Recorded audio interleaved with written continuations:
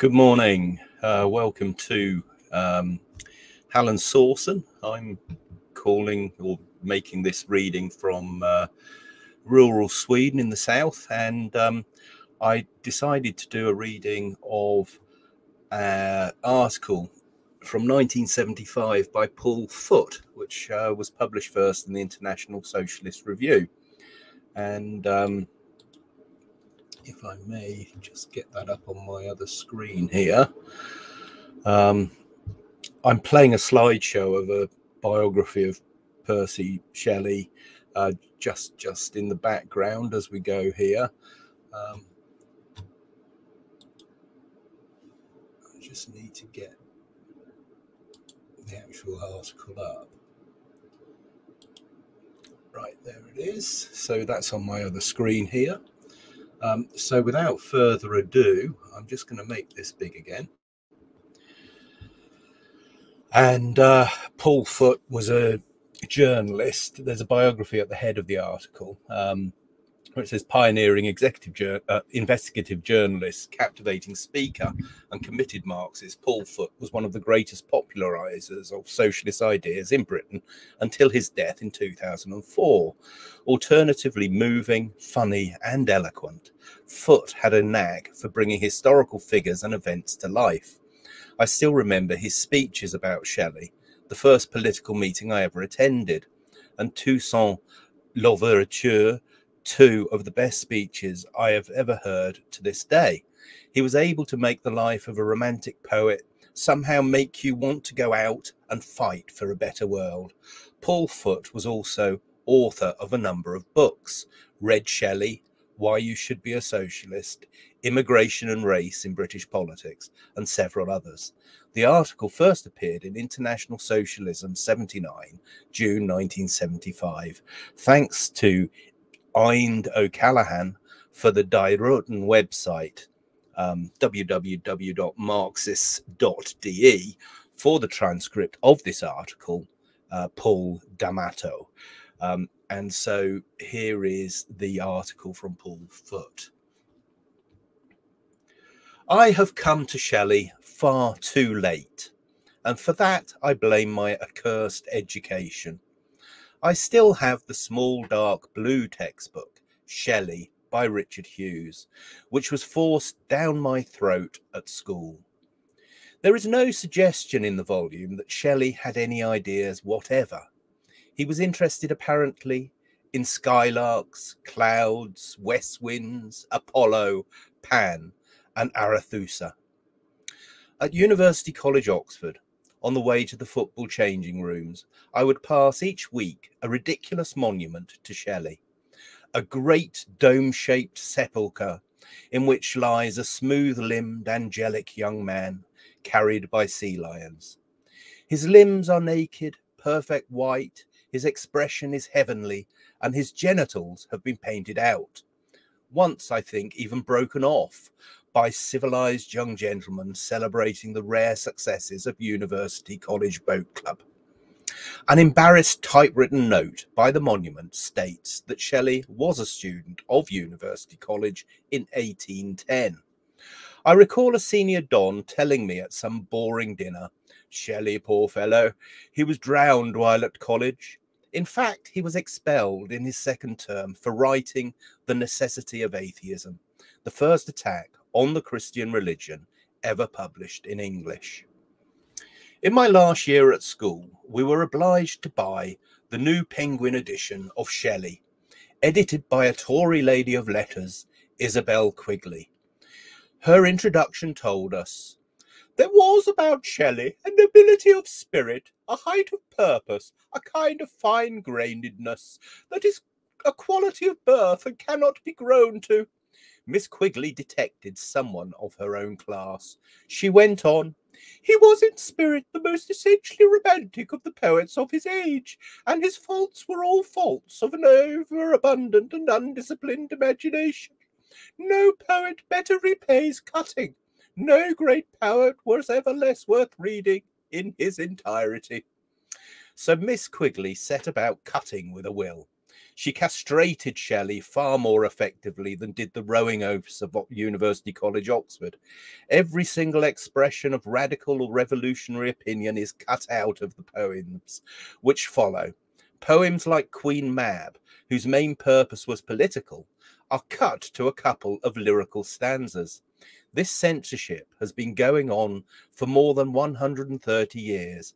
Every school generation is taught to read Shelley, as Quigley suggested, for his lyric poetry. Ever since the 1840s, distinguished bourgeois critics have united in declaring Shelley one of the greatest English lyric poets. They could not ignore his genius, so they claimed his fine-grainedness for their class. In the same breath, they forgot about, distorted or censored his ideas. These critics were formed not only to rewrite Shelley's poetry, but also to forget about what happened to him when he was alive. The endless stream of Shelley biographies written from about 1870 onwards made light of the most significant feature of the poet's short life: his persecution by the authorities, political, legal, and literary.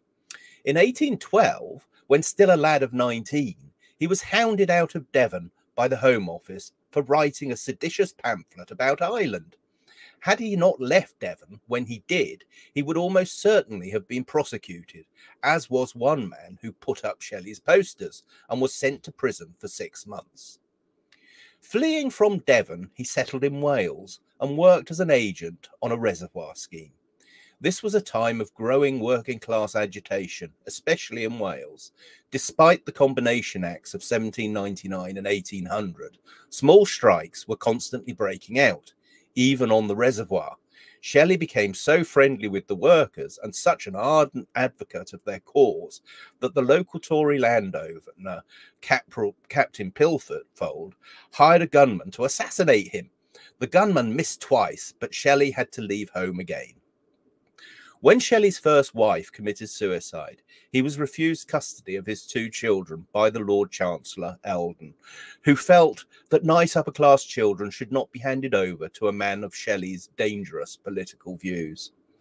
Worst of all, however, was the treatment of his writing. Few of the Shelley worshippers of the last century or this have bothered to explain how it was that the greatest lyric poet in English history had the utmost difficulty in getting anything published during his lifetime. Prometheus Unbound sold about 20 copies. The original edition of Queen Mab didn't sell any. The string of political poems in which Shelley wrote about the massacre of trade unionists and their families at Peterloo in 1819 were not published for fear of prosecution for seditious libel. During all his life, this greatest of English lyric poets made precisely £40 from his writing, and that from a trashy novel he wrote when he was still at school. In 1818, Shelley's longest poem, The Revolt of Islam, was reviewed in the High Tory Quarterly by John Coleridge, who had been Shelley's prefect at Eton. A selection of the review gives a fair picture of what the literary establishment which later adopted him thought of Shelley at the time. Mr. Shelley would abrogate our laws. He would abolish the rights of property. He would overthrow the Constitution. He would pull down our churches, level our establishment, and burn our Bibles. Marriage he cannot endure. Finally, as the basis of the whole scheme, he would have us renounce our belief in religion. For this, Coleridge hoped Shelley would sink like lead to the bottom of the ocean. When Shelley was drowned in the Gulf of Spezzia 3 years later, the Courier, as respectable in its time as the Daily Telegraph is today, trumpeted, "Shelley, the writer of some infidel poetry, has been drowned. Now he knows whether there is a God or no." The reviewers hated him because of his political opinions, just as reviewers and English teachers of later years came to adore him in spite of his political opinions.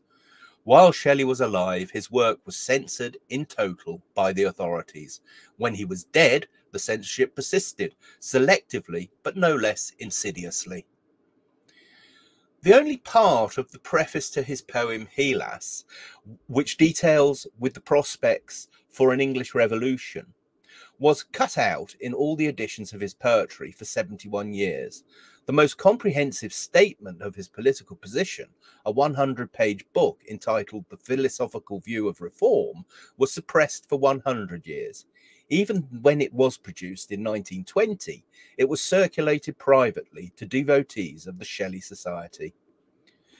Now at last a glorious book has been published, which tells something like the true story. Shelley makes plain was neither a fiend nor a saint. He was indeed perhaps the finest poet ever to write in English, but he was also inseparably a relentless enemy of all irresponsible authority, especially the irresponsible authority which derives from wealth and exploitation.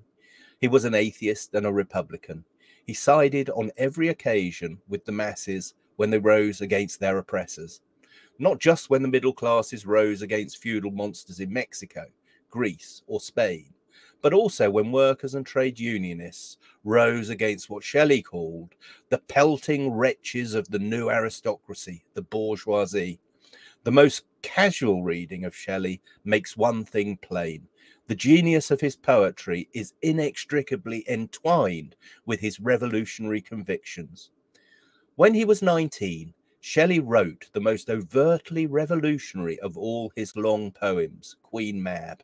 He published 250 copies at his own expense and circulated about 70.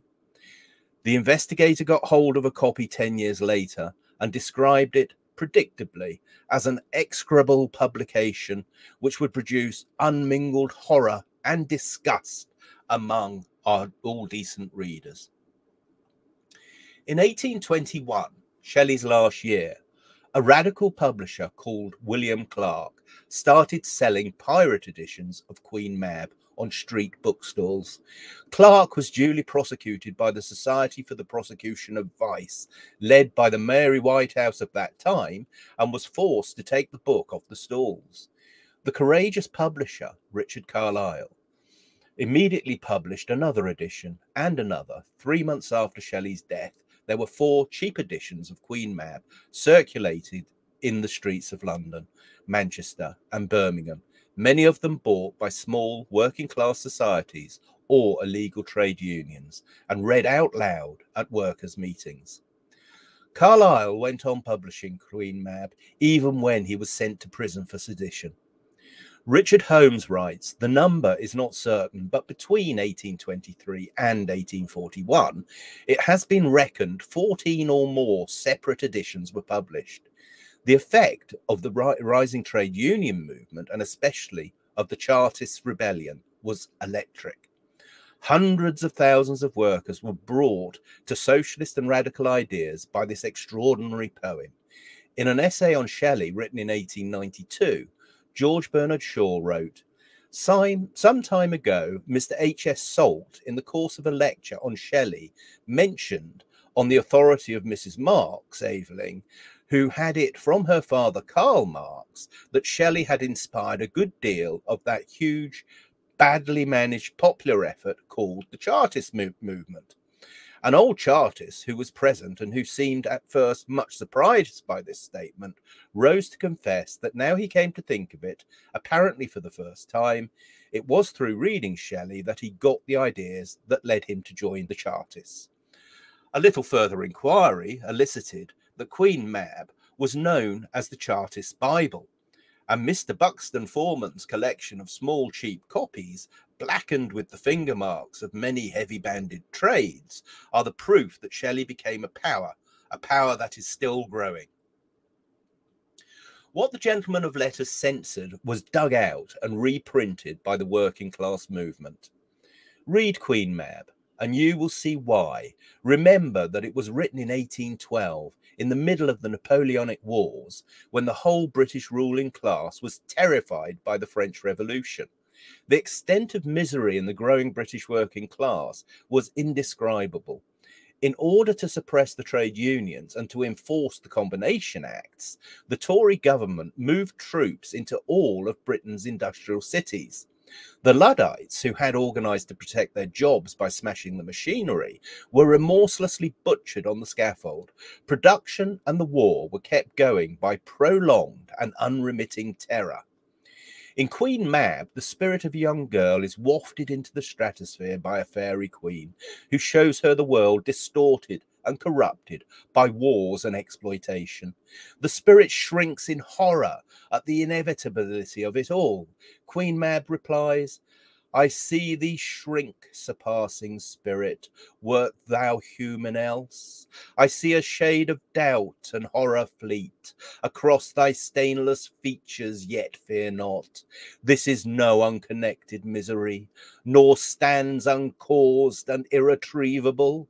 Man's evil nature, that apology, which kings who rule and cowards who crouch set up for their unnumbered crimes, sheds not the blood which desolates the discord wasted land.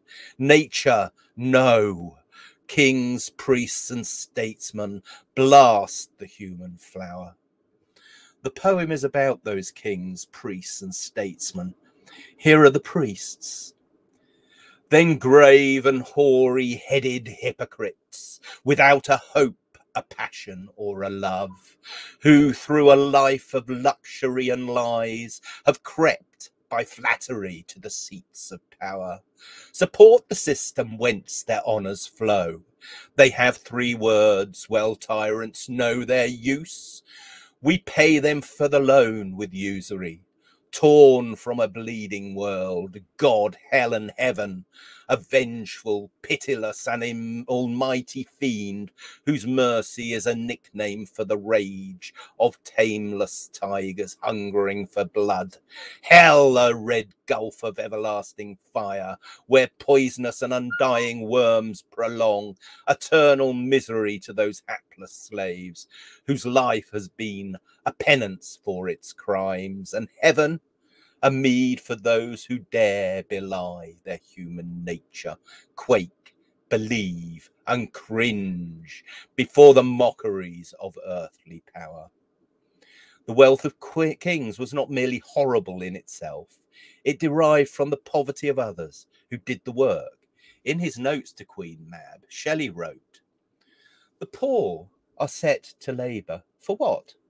Not the food for which they famish, not the blankets for want of which their babes are frozen by the cold of their miserable hovels, not those comforts of civilization without which civilized man is far more miserable than the meanest savage. No, for the pride of power, for the miserable isolation of pride, for the false pleasures of 1/100th part of society.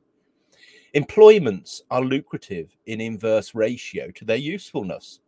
The jeweller, the toyman, the actor gains fame and wealth by the exercise of his useless and ridiculous art, whilst the cultivator of the earth, he without whom society must cease to exist, struggles through contempt and penury, and perishes by that famine which, but for his unceasing exertions, would annihilate the rest of mankind. The law, especially the conspiracy law, upholds all this, so the law is wrong. The laws which support this system are the result of a conspiracy of the few against the many, who are obliged to purchase this preeminence by the loss of all real comfort.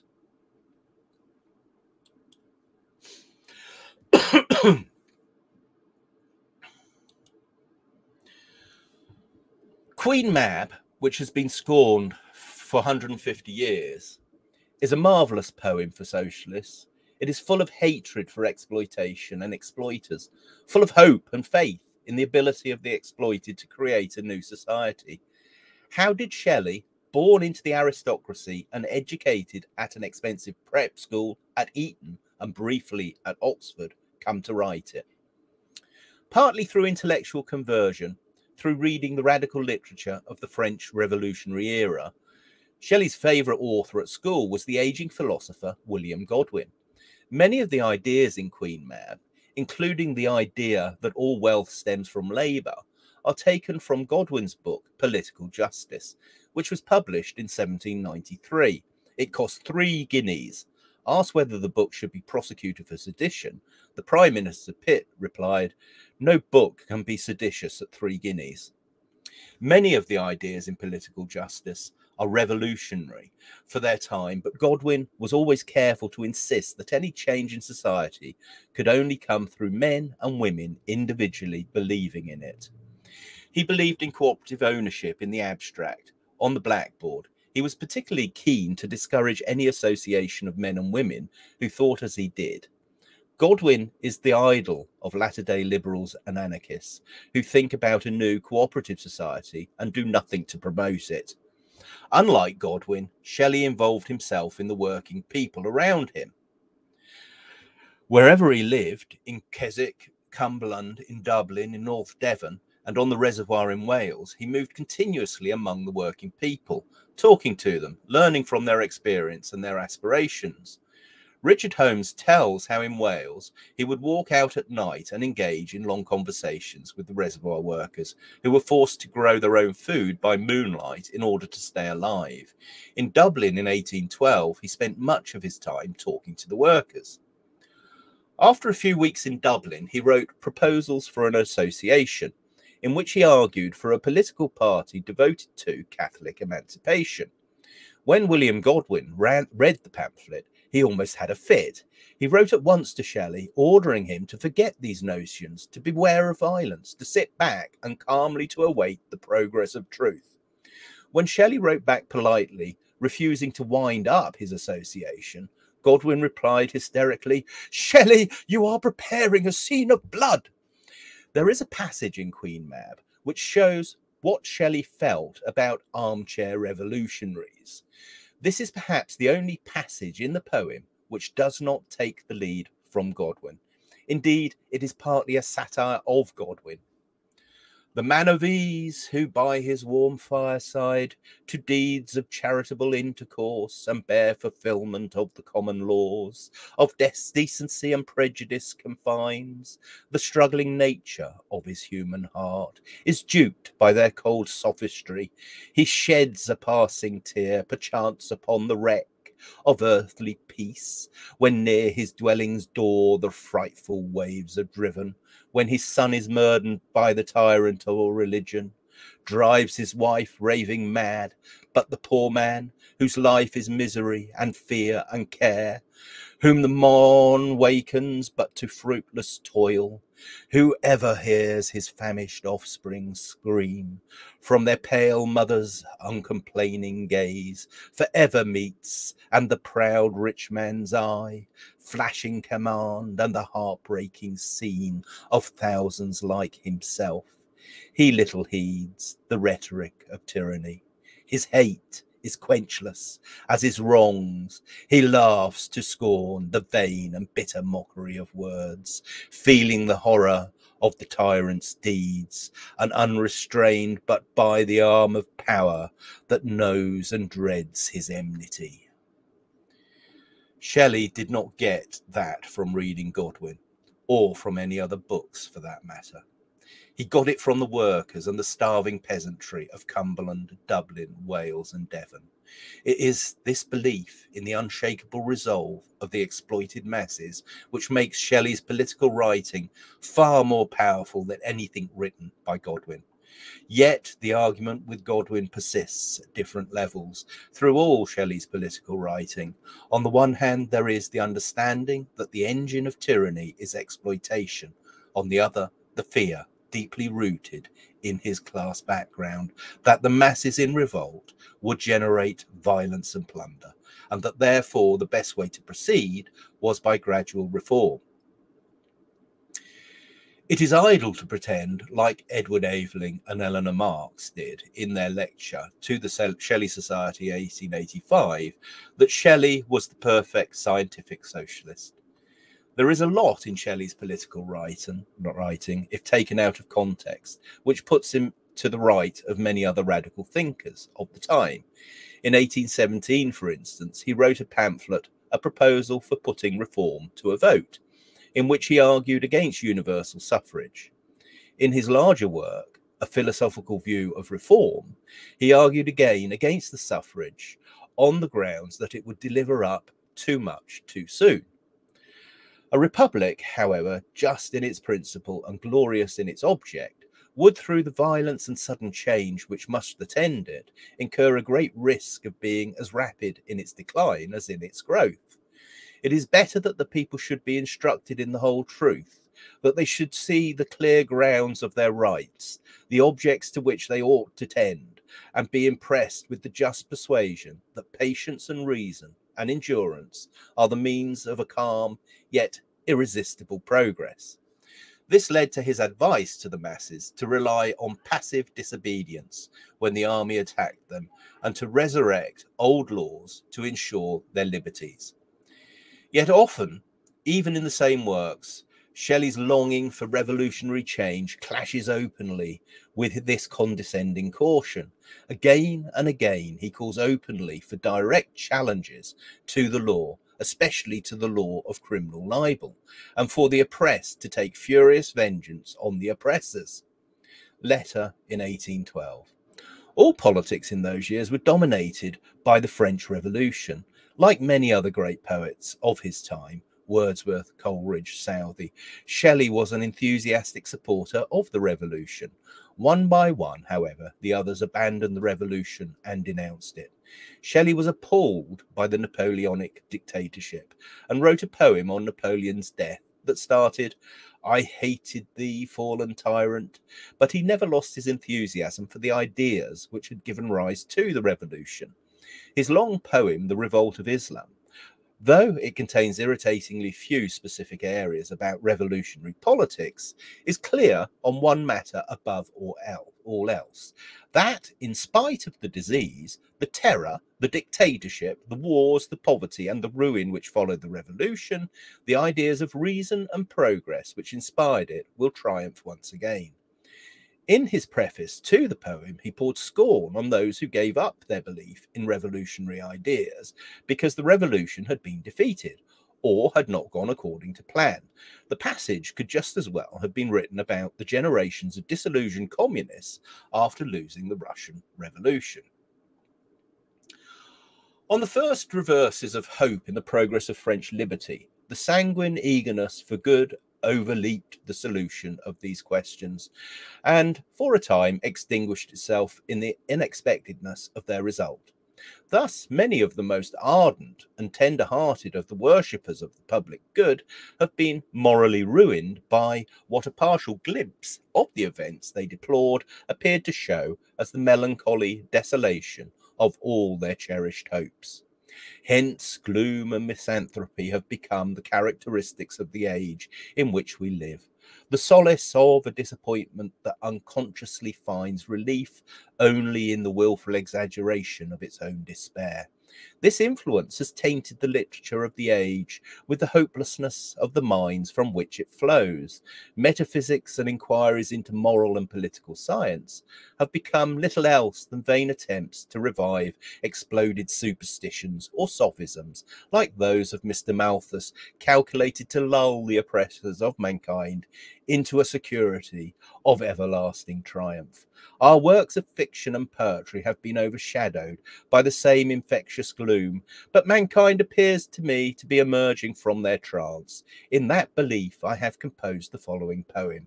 And so, even after the most frightful catalogue of post-revolutionary tyranny, torture, famine and disease, the revolt of Islam remembers the ideas which started the revolution. And slowly shall, in memory ever burning, fill this dark night of things with an eternal mourning. Alone of all the poets of his time, Shelley suppresses his own apprehensions about the French Revolution and concentrated instead on the coming triumph of the ideas which had unleashed it. Soon after the Revolt of Islam was published, Shelley left England for Italy, where he spent the last 4 years of his life. All this time, he was absorbed by political developments in Britain. In March 1819, he wrote his greatest poem, Prometheus Unbound, which the latter-day lyricists hail as a classical tragic drama, but which is, in fact, a poem about the English Revolution. The Greek legend of Prometheus was taught to us budding Greek scholars, as I believe it is still taught today, as a moral tale about what happens to subversives when they dare to challenge the authority of God or the headmaster or the managing director. Prometheus dared to steal fire from the sun and to bring the benefits of science to mankind. This was intolerable to the king of the gods, Jupiter, for whom science was something from which only he and other gods should benefit. So Prometheus was chained to a rock, tormented by the daily visits of a vulture who gnawed his liver. To Shelley, Prometheus was a hero, representing the potential of man in revolt against repression. His poem starts with a description of Prometheus's torture against a background of darkness, disease, and tyranny. Asia, Prometheus's wife, determines to release him and to overthrow Jupiter. She knows that there is only one power capable of doing that, the power of Demogorgon, the people monster. She and her sister visit Demogorgon in his darkened cave, where she whips and lashes him with argument. Like all good agitators, she starts with the easy questions, playing on popular superstition and civility in order to challenge them. Asia, who made the living world. Demogorgon, God. Asia, who made all that it contains, thought, passion, reason, will, imagination.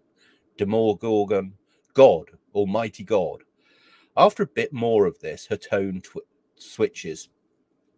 Asia, and who made terror, madness, crime, remorse, which form the links of the great chain of things, to every thought within the mind of man, sway and drag heavily, and each one rests under the load toward the pit of death, abandoned hope and love that turns to hate, and self-contempt, bitterer to drink than blood, pain whose unheeding and familiar speech is howling and keen shrieks day after day, and hell, or the sharp fear of hell. Demogorgon, he reigns. Asia, utter his name, a world pining in pain. Ask but this name, curses shall drag him down. At the end of a long speech and some more furious questions, Asia calls on Demogorgon to arise, unshackle Prometheus, and overturn Jupiter. In a sudden climax, he rises. 2 chariots appear from the recesses of the cave. Richard Holmes explains what they represent. There are 2 chariots. The one that brings Demogorgon to Jupiter is undoubtedly terrible and violent. Jupiter, authoritarian government, is to be overwhelmed by massive force, and the process is to be like a volcanic eruption and an earthquake which ruins cities. Yet there is a second chariot, with its delicate, strange tracery and its gentle charioteer with dove-like eyes of hope. This is the chariot which carries Asia and Panthea back to Prometheus, and it seems to indicate that political freedom transforms man's own nature and substitutes an ethic of love for the ideology of revenge and destruction represented by Prometheus' curse. The end of Act 2 leaves both these possibilities open. Historically, revolution will come, but how it will come depends on man himself. There are always 2 chariots in either case. It is inevitable, and it is to be celebrated. This is the crux of Shelley's revolutionary ideas. For all his caution when writing about universal suffrage or other reforms, he was an instinctive revolutionary. Perhaps the revolution will come slowly, peacefully, gradually, in gentleness and light, or perhaps more probably it will come with violence and civil war. In either case, it is to be celebrated. As Mary Shelley put it in an uncharacteristic flash of insight into her husband's politics, Shelley loved the people and respected them as often more virtuous, as always more suffering, and therefore more deserving of sympathy than the great. He believed that a clash between the 2 classes of society was inevitable, and he eagerly ranged himself on the people's side. As the news came through from England, so Shelley's poetry during the year of repression 1819 became more and more openly political. Some poems were what he called hate songs, shouts of rage and contempt for the men who ran the English government. There are the lines written during the Castlereagh administration, which appeals to the Foreign Secretary.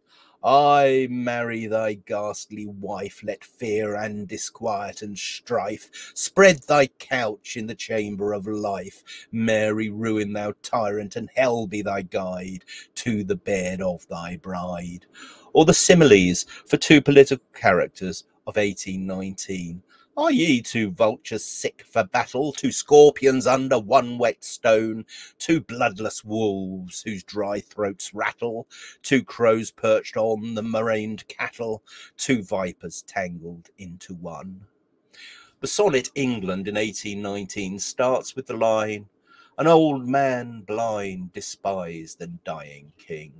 There is even a parody of the national anthem. In August came the event which was to haunt Shelley for the rest of his life. More than 100,000 trade unionists and their families gathered in St. Peter's Field near Manchester for a great carnival and meeting at which the main speaker was Orator Hunt, the reformer. The meeting was banned by the Manchester magistrates. On their instruction, the yeomanry charged into the crowd, hacking with their sabres. 11 people were killed and more than 400 injured. One of the dead was a small child who was cut down from his mother's arms. As soon as Shelley heard the news, he was living near Leghorn. He shut himself up in his attic for several days and wrote The Mask of Anarchy, rightly described by Richard Holmes as the greatest poem of political protest ever written in English. It starts with a dreadful pageant in which the Tory ministers Castlereagh, Eldon and Sidmouth, dressed respectively as murder, fraud and hypocrisy, ride by slaughtering the adoring multitude as they go. Shelley parts company with the other poets of his age and since who have pretended to favour freedom and other fine words as long as they remain words. He gives a simple definition of freedom. What art thou, freedom? Oh, could slaves answer from their dying graves this demand, tyrants would flee like a dream's dim imagery. Thou art not, as impostors say, a shadow soon to pass away, a superstition and a name, echoing from the cave of fame. For the labourer thou art bred, and a comely table spread, from his daily labour come to a neat and happy home. Thou art clothes and fire and food for the trampled multitude. No, in countries that are free, such starvation cannot be, as in England now we see. The horror of Peterloo, as the massacre came to be known, hangs over many of Shelley's later poems. In December 1819, he finished Peter Bell III, a satire of Wordsworth. The poem shows how Peter was slowly seduced from his revolutionary ideas by the pressure of society until he was writing drivel like any old Bernard Levin in the Times. For he now raved enormous folly of baptisms, Sunday schools and graves. 'Twould make George Coleman melancholy to have heard him like a male Molly, chanting those stupid staves. Yet the reviews which heaped abuse on Peter while he wrote for freedom, as soon as in his song they spy the folly that spells tyranny, praise him for those who feed 'em. Then Peter wrote odes to the devil, in one of which he meekly said, may carnage and slaughter thy niece and thy daughter, may rapine and famine thy gorge ever cramming glut thee with living and dead, may death and damnation and consternation flit up from hell with pure intent, slash them at Manchester, Glasgow, Leeds and Chester, drench them all with blood, front Avon to Trent. The same savage satire is directed against the Tory government of Swelfoot the Tyrant, a joke play in which the king and his ministers are hunted down by their pig people. Shelley's censors have done their best to suppress all these poems. In the standard anthologies, there is no Mask of Anarchy, no Peter Bell, no Swelfoot, No Men of England, none of the shorter political poems of 1819. To compensate for this awful void, the biographers and Shelley lovers concocted another myth that the most powerful influence on Shelley was an ethereal, almost divine quality called love. Extracts were hacked out of context to prove that Shelley was guided by the love that every brave Victorian gentleman felt for his passive, obsequious and domestic wife. But love, Shelley wrote in the notes to Queen Mab, withers under constraint. Its very essence is liberty. It is compatible neither with obedience, jealousy, or fear. It is there most pure, perfect, and unlimited, where its votaries live in confidence, equality, and unreserve.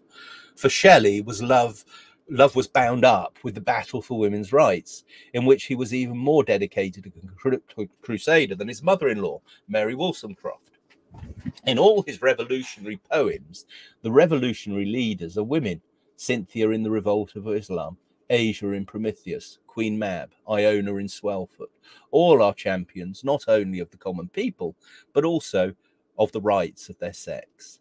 Can man be free if woman be a slave? Chain one who lives and breathes this boundless air to the corruption of a closed grave?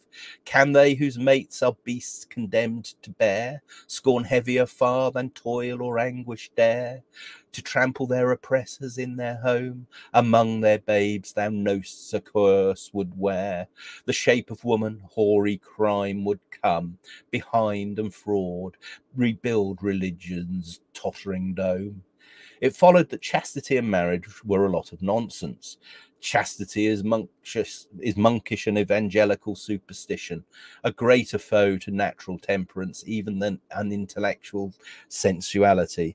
It strikes at the root of all domestic happiness and consigns more than half the human race to misery.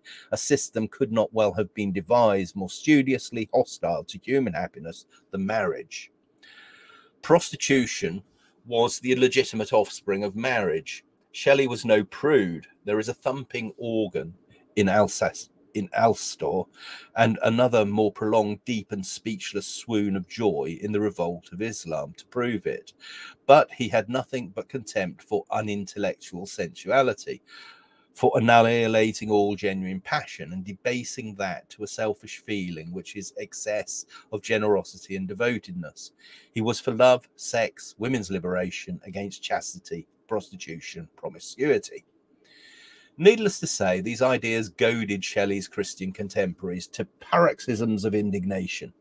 The same ruling class pretended to deplore the morals of Lord Byron and his harem in Venice. In fact, Byron's orgies were the source of almost uninterrupted titillation at coming-out balls. They helped to make an enormous fortune out of Byron's poems. High society worshipped marriage, subsidized prostitution, and tolerated promiscuity. Free love of the type which Shelley advocated undermined the fabric of their national life and was on no account to be mentioned, let alone published. All these ideas grew stronger in Shelley as he got older. Stephen Spender, in an essay that he wrote in 1953, as he had prepared to abandon a desiccated Stalinism for a respectable literary career, wrote that Shelley abandoned his radical ideas shortly before his death. This is nonsense. Karl Marx, who enjoyed Shelley almost as much as Shakespeare, understood it better. He wrote, "The real difference between Byron and Shelley is this. Those who understand them and love them rejoice that Byron died at 36, because if he had lived, he would have become a reactionary bourgeois. They grieve that Shelley died at 29, because he was essentially a revolutionist, and he would always have been one of the advance guard of socialism."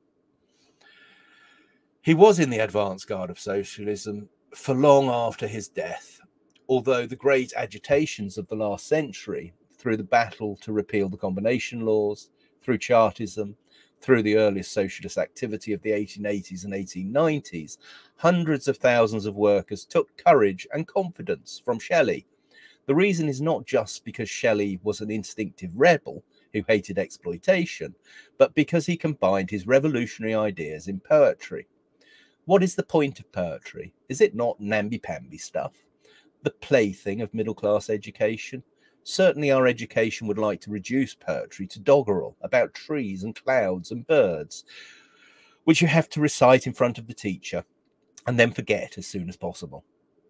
That is one of the reasons why generation after generation of textbook editors have limited the great poets to meaningless meandering through glades. But poetry has another purpose, very dangerous to our educators, as Shelley wrote in his defence of poetry. The most unfailing herald, companion, and follower of a great people to work a beneficial change in opinion or institution is poetry. At such periods as this, there is an accumulation of the power of communicating and receiving intense and impassioned conceptions respecting man and nature. Why? Because great poems, like great songs, which are only poems set to music, are easily learned and remembered. The words linger in the memory over generations, and in the words carry revolutionary ideas. Those ideas are communicated in poems far more thoroughly than in prose, in conversation, or even in slogans. We socialists have great difficulty in communication. However much we know and understand the political solutions to our social problems, the knowledge and understanding is useless unless we can communicate them. Trade union officialdom has constructed for itself a language of its own, a constipated gobbledygook, which protects it not so much from smooth-tongued employers as from its own rank and file. In the same way, many revolutionary socialists, after years of propaganda in the wilderness, have spun themselves a cocoon in which they and other sectarians can snuggle, safe from the oblivious outside world. Inside the cocoon, there is another language, a hideous bastard language, unintelligible to the masses. In the same way as the Russians insulted Lenin's ideas on religion by mummifying his body, so these latter-day Trotskyists insult the clarity and power of Trotsky's language by mummifying out of character and out of context sectarian phraseology. As a result, they communicate with nobody but themselves, argue with nobody but themselves, damage nobody but themselves. We can enrich our language and our abilities to communicate by reading great revolutionary poems like that of Shelley. All his life, Shelley was persecuted by the problem of communication. He was not, as his worshippers in later decades pretended, a lyric poet, interested only in writing beautiful poetry. He was a man with revolutionary ideas, and he wanted to transmit them. His ode to the west wind was not a paean of praise to a wonder of nature, but a desperate appeal to the wind to drive my dead thoughts over the universe like withered leaves to quicken a new birth, and by the incantation of this verse scatter as far from an unextinguished hearth ashes and sparks my words to all mankind, be through my lips to unawakened earth the trumpet of a prophecy. Shelley wanted the truth about repression and exploitation to go ringing through each heart and brain, so that each heart and brain would unite in action to end that repression and exploitation. So, particularly in his later poems, he concentrated all his mastery of language, all his genius with rhyme and rhythm, into translating the ideas of the revolution to the masses. After 160 years, he survives for us, not as a lyric poet, but as one of the most eloquent agitators of all time. That is why we must read him, learn him, teach him to our children. He will help us to communicate our contempt for the corporate despotism under which we live, and our faith in the revolutionary potential of the multitude.